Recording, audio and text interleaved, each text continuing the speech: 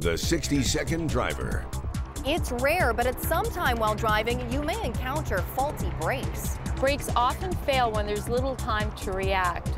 To slow down quickly, take your foot off the gas first and downshift to use the engine compression to slow down. You can also use the emergency brake while holding the release button or gradually applying the parking brake. But be careful not to lock up the back wheels. You could end up in a spin. Pumping the brake pedal can also build up pressure in the lines, providing at least some braking force. And if there's time, use your hazard lights to warn other drivers. In extreme emergencies, you can turn the ignition off, not locked, and steer into something a little more forgiving, like bushes or a guardrail. A curb can slow you down.